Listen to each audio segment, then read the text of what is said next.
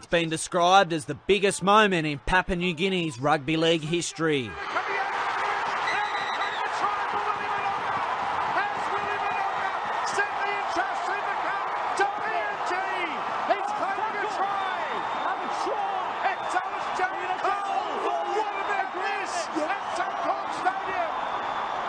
A try to Willie Mononga with just 90 seconds remaining has gifted the PNG Hunters their maiden Intrust Super Cup title, making it the nation's first major trophy in the sport.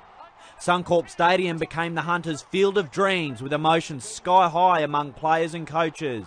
The only country in the world who recognises the game as their national sport, PNG finally has their landmark moment. The Intrust Super Cup is on its way to PNG. Enjoy this one in Papua New Guinea, folks. Your team plays with plenty of heart.